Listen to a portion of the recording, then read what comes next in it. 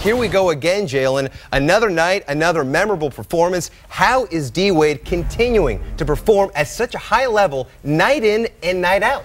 Definite MVP candidate, but also, as I mentioned, the addition of Jamario Moon and Jermaine O'Neal has helped stabilize the Miami Heat lineup. So now Dwyane Wade has the balance he needs to attack the basket at will, and shooters to spot up and knock down shots, or athletes to finish around the basket. Dwyane Wade as a performer is almost like being on an obstacle course, and the cones are standing still. He's going full speed, full throttle in attack mode at all times. An amazing performance today, a tremendous season, and it's still more to come. It's a joy to watch.